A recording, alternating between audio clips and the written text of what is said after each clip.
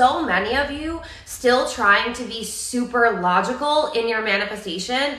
And quite frankly, that's why you're not manifesting. You cannot manifest from logic. It is just not possible. That is out of congruence with the universal principles. The universe isn't asking how logical it is. It's responding to you. So if you are moving, trusting, believing that, and opening yourself up to receive, then the universe can easily meet you there. But if you think that you need to work really hard to get something, if you think that you need to know the exact how, if you think that you need to have the timeline all planned out, you're going to be that person that's like, manifestation doesn't work for me. I don't understand why it works for everyone else, but it doesn't work for me. And it's like, because you aren't thinking like someone who manifests consistently. You're still thinking like the Matrix programmed you to think. And if you consistently think how the Matrix programmed you to think, you are going to be stuck in the Matrix forever.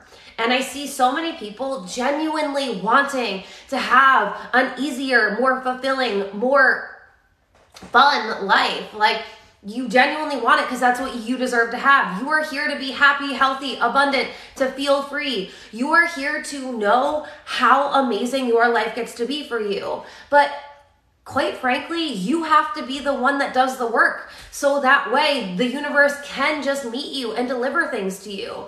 If you're like, well, when this shows up, then I'm going to feel differently. You're never going to feel differently. And quite frankly, if you haphazardly manifest something, in the meantime, you're still not going to feel any better when you get it. You'll get a dopamine hit when it comes in, but it isn't going to be this lasting satisfaction. It isn't going to give you lasting happiness. It isn't going to give you peace of mind in a truly sustainable way because you're still relying on the outside world and you have forgotten how this whole thing works. Your brain is truly a hologram. You understand the neuroscience of your brain. This is backed in neuroscience and it's supported by quantum physics. Your brain is a hologram. Your thoughts and your frequency are creating your reality. This isn't spiritual mumbo jumbo. And the fact that I keep having to say this, but there's so many people who truly don't understand the nature of reality. It's not spiritual mumbo jumbo. Your brain is creating your reality. This is backed in neuroscience. So if you understand that you're creating your reality, then you understand that that's literally the definition of insanity for you to be waiting for your outside world to change, for you to feel happy when you get something, for you to feel wealthy when the money comes in, for you to feel loved when the partner comes in. You're not in leading energy. You are in non-circumstantial power. I feel good when. And that's gonna forever keep you chasing after things outside of you and never actually receiving the things that you want because you cannot receive if you are chasing. And so many people are running around like chickens with their heads cut off, trying to do this so that they can manifest this. I'm gonna wake up at 5 a.m. so I can have this morning routine because that's how I'm gonna get money. And it's like, I am in the room with self-made multimillionaires, 5 days out of the week, easily. And I'm telling you, one of my mentors wakes up at 5 a.m. She does. She also goes to bed at 7 a.m. One of my other mentors, she doesn't wake up until 9 a.m. every single day. And she doesn't have a morning routine.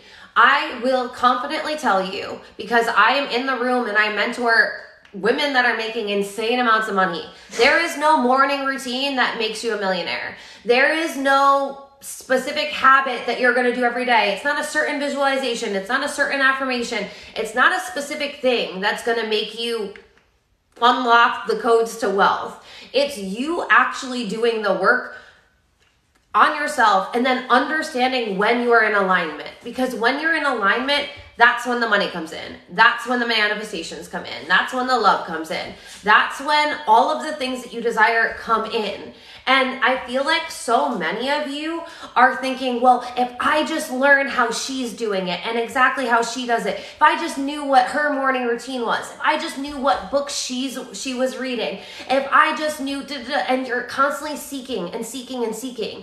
You're seeking and waiting for your life to change. And it's like, how can you receive anything that you desire if you're not in the present moment? If you're not actually working on your alignment, if you're not actually working on your energy, if you're not actually working on your mindset, and then taking aligned action from that place. The Matrix teaches you to take action, to take action, to take action, and then you're going to get something, and then when you get it, you'll be happy. That is why I would argue that 98% of people are miserable and broke and sick, because they're listening to the Matrix on how they get to live and how they get to be. And it's like, if you guys haven't realized that the Matrix is intricately woven to take your power away from you, to teach you that you're meant to be broke and poor forever and that your sickness is normal, then you have to do more work to detach from the outside world, because so many people are stuck, fixated on all of the things outside of them, and they're not actually looking at what's going on inside of them. If you don't change, your circumstances will never change. And you guys, you have so much power inside of you. You were born for greatness, but are you going to tap into that now, or are you going to wait